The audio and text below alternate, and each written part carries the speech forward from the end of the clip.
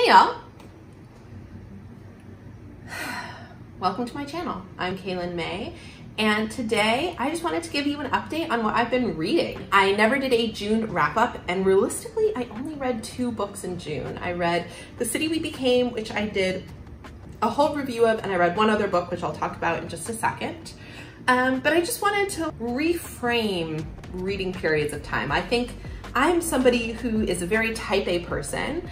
I'm somebody who does what do I have on me? Who does well with checklists, with goals. I am very good at school. I am good at I'm one of the reasons I'm an event producer is because I can plan in advance and I can divide up timelines and budgets, and I can, keep people on track, including myself. I can have a level of discipline and forward thinking. And in that regard, things like monthly wrap-ups hit my dopamine button in a lot of ways, in that it's like, this is what I accomplished in this month, and this is the number of books I've read in this month. But recently, I've been trying to move away from qualifying the types of work I've been doing or the amount I can produce, and moving away from that way of thinking, which is not to say it's a bad way of thinking, and it certainly served me incredibly well in my life. When I started this channel, it was not to become the world's best YouTuber. It was not to read the most books of any person. And it was not to fill the place of work, which has been shifting for me recently since the pandemic. Coping with that, I wanted to set up a channel where it was like every, 2 times a week I was uploading a video, and I knew that Monday I would film, Tuesday I would edit, Wednesday I would upload, Thursday I would film, Friday I would edit, Sunday I would upload, and so on and so on and so on. And I really needed a structure at the beginning of that period of time, this period of time, that I don't feel as tied to anymore. I think I've found routine in other places. And I think I've found structure in other places. And I think that right now I'm more interested in exploring reading as something I love to do, and making these videos as something I really enjoy, and as a way to learn more skills and to push myself to be creative, but not necessarily to measure output. So I'm trying to move myself away from worrying about how many videos I put out a month, and how many books I read in a month, and the number of subscribers I have, or the number of people who comment on a video, because I don't want this to turn into that for me. And I think it sort of did, because I think as soon as I can get into that and see a little bit of success off of it, it hits that dopamine button for me. It's like, ooh, I read 11 books in April. That's incredible. That's beyond incredible. And then when I read 5 the next month and 2 the next month, it feels like I failed somehow. And I don't want to feel that way. And I don't think I want to structure it that way. So while I will be loving and watching everyone else's and fully supporting everyone else's monthly wrap-ups, I'm no longer going to do that. I'm just going to tell you about the books that I read, and I may do individual reviews on a couple along the way as I feel like I want to, and I may not, and do just sort of like what I'm going to do today, which is just tell you what I've been reading over the past 4 weeks or so. And what I've been thinking about them and how I've enjoyed it. And I think I'm gonna focus on that, on the process rather than the product, and try and stay away from the super structured, goal-driven way of being. And I'm sure booktubers have talked about this before and run into this before.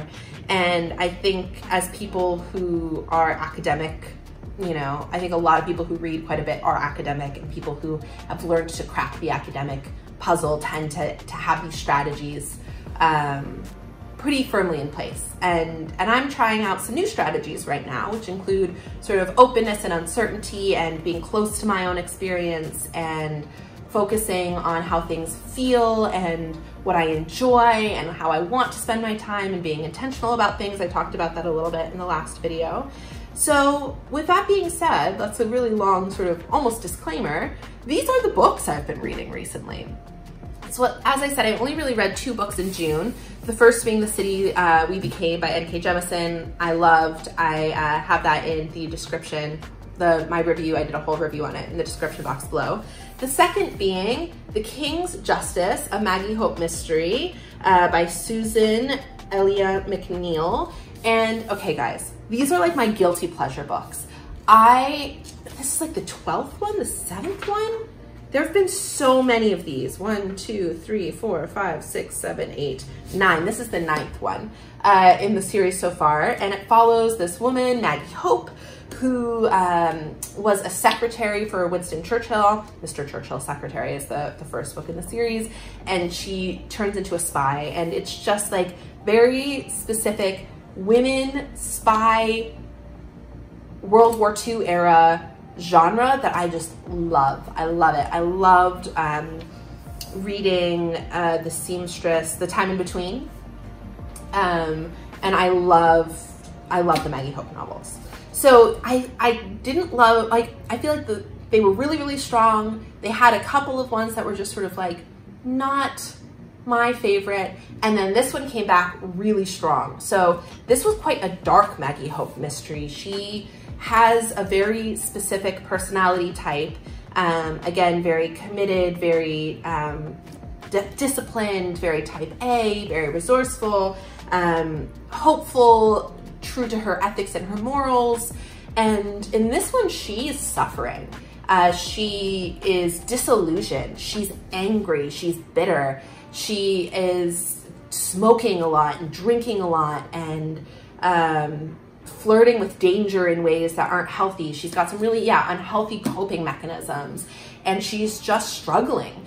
And you watch her as she tries to navigate a relationship and a career after being disillusioned with one that gave her so much validation at one point in time and meaning and purpose. And she's felt betrayed, and she's disappointed in folks that she used to idolize. And I loved it. I loved reading this darker Maggie Hope, and I loved watching her just process through things and figure it out. And it really brought new life into this series, and I'm imagining there will be more, and I will read them, each and every one of them. But yeah, I love like hanging in with a character over the long term, and I especially love if that character goes through ups and downs and changes and grows, because I feel like I've been struggling during this pandemic, and I've been going through a lot of growth and changes, and so it's been very cool. It was very cool to read a book where the main character was also. So I read the Maggie Hope mystery, The King's Justice. Then the other sort of mystery book I read recently, and I just finished this last week, is The Shadow of the Wind by Carlos Ruiz Zafon. And this book was so good, guys. I highly recommend it. I gave it a 5 out of 5. And it takes place in Barcelona in the 1940s. It's a Gothic novel. It's a mystery. There are love interests that are requited and unrequited and doomed. There is a creepy mansion. There are murders. It's such a good book for those who love books. The main character grew up with his father owning a bookshop, and there's this like wonderful place called the Cemetery of Forgotten Books. So you have a bookshop owner and his son, and the Cemetery of Forgotten Books, book collectors, an author plays a pivotal role in this, Julian Carax. And his book, The Shadow of the Wind, it just starts a mystery that just starts to unravel in many directions. And you see publishers and just, you know, it's set with book people, and it's set in a Barcelona that has gone through a really hard time and is about to go through another one. Individually, these characters suffer quite a bit, and they have great loves and great disappointments and betrayals, and it also just showed the time really well. Like, seeing the women in this book be very constricted by the time was really interesting and sad, and seeing women try and sort of press against those constrictions and be met with forceful patriarchal violence and disapproval. I loved this. I would highly recommend it. It's over 500 pages again. No, it's almost 500 pages. It's like 480 pages. It's a little bit of a longer book, and it's lush. It's lush. You fall into it, and you just want to know what happens. There was even a couple of scenes where I'm kind of a scaredy cat and I had to come out into the living room and read them aloud to Jonathan so that I like could get through them because I got nervous and jumpy. But yes, I loved it. I would highly recommend it. A1. Okay, the next book I read, which I finished literally yesterday, is Everything I Never Told You by Celeste Ng. And she's the author of Little Fires Everywhere, which I read a couple months ago. And this book follows, it's in Ohio in the 1970s, and it follows this family. It's a father, a mother, and 3 kids. The father's James, the mom is Marilyn, and then you've got Lydia. No, the oldest is Nath, then Lydia, then Hannah. And it just really follows their family dynamic in the wake of Lydia's death. So the very first line of the book is Lydia is dead. So right off the bat, you know, this is an exploration of grief. It's an exploration of family. It's an exploration of being Asian American in the United States, especially during the 1970s, during a period of a lot of discrimination. And also it is about an interracial marriage. So Marilyn is white and James is Chinese American. And it's just, it's about wanting to fit in. It's about wanting to stand out. It's about just sort of like how the world can be oppressive, whether it's through patriarchy and, you know, Marilyn's dreams of wanting to be a doctor being, you know, really doubted and smashed and destroyed, or James wanting to fit in and constantly being stared at and had racist slurs, you know, thrown at him, or just people telling him that he doesn't belong places, or he shouldn't be married to who he's married to, and this constant feeling of not belonging and racial discrimination. Or in being a daughter and holding a kid and holding the weight of your parents' happiness and expectations, and how oppressive like other people's dreams forced on you can feel, and the toll that takes. So this book explores all of those themes really beautifully. I would give it like a 3.5 and a 4 stars, and its best moments are the moments where you're watching how people relate to one another, and I thought that was very strong. So that is Everything I Never Told You by Celeste Ng. And then the last book I read that I finished today is The Argonauts by Maggie Nelson. And this has been recommended to me for a couple of years now, but I just haven't gotten around to reading it. And it was gorgeous. Like the writing style, at first, I just didn't know what to expect, and I didn't know sort of how to engage with it. And then once I got a few pages in, it made a lot more sense. And it's both like a memoir, and it deals with critical theory. And so you have these stories of Maggie Nelson's life woven in with these thinkers of queer theory and gender theory and psychology and child psychology, all just sort of like woven in. It almost reads like a love letter to her partner.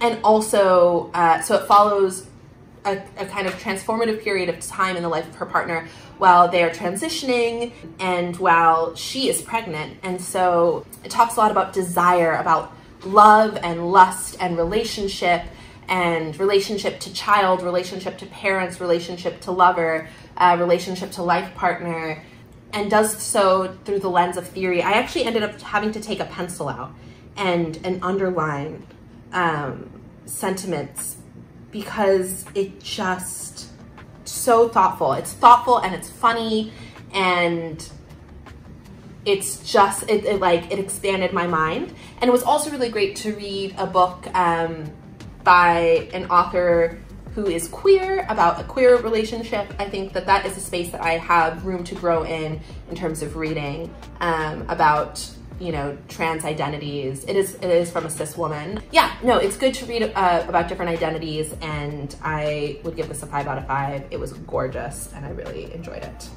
So the last book that I am currently working my way through is Me and White Supremacy by Layla Saad. And I'm doing the Kindle version, the ebook, so I'll just put the cover somewhere here. And it is a really great book that is both educational and reflective. It's structured so that you could do a chapter a day, basically a section a day, and it's over 28 days, or you can sort of pick your pace with it.